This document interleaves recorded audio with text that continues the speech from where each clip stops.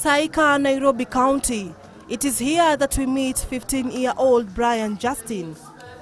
The ready smile on his face tells nothing of his troubled circumstances.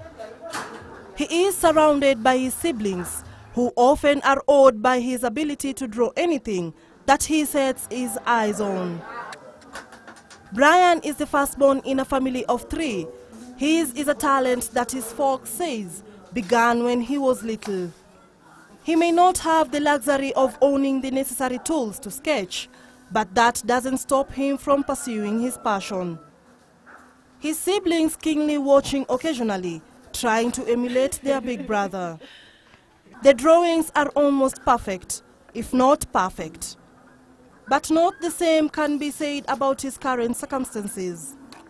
Brian, who scored 306 marks in KCPE, was selected to join Jehovah Jireh Secondary School in Millicent.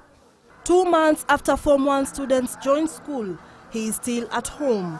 His mother Gladys Onyango, a single parent, says she can barely afford to put food on the table, let alone pay school fees, having lost her job as a waitress in a local hotel. Ako na talent pia, na hii talent yake naona pia anaendelea nao vizuri. Most of the times kama hajaenda shule, kati ana kazi anafanya kazi ya kuchora.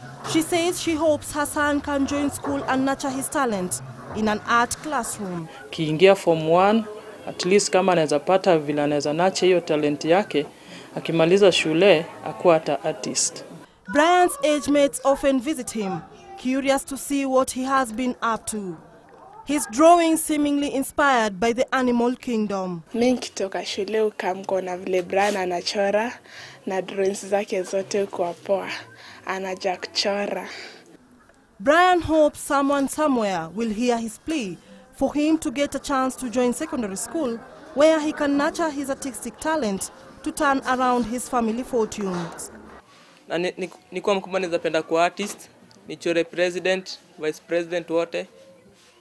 Anaweza artist yangu ijulikane. Sana sana mimi napenda kuchora animals na cartoons. Nikuwa mkubwa naweza chora watu.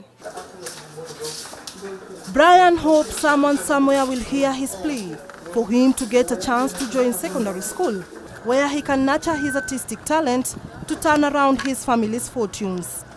As Brian continues to nurture his talent, he still clings to that hope that the sun will shine upon him one day and he will soon join secondary school.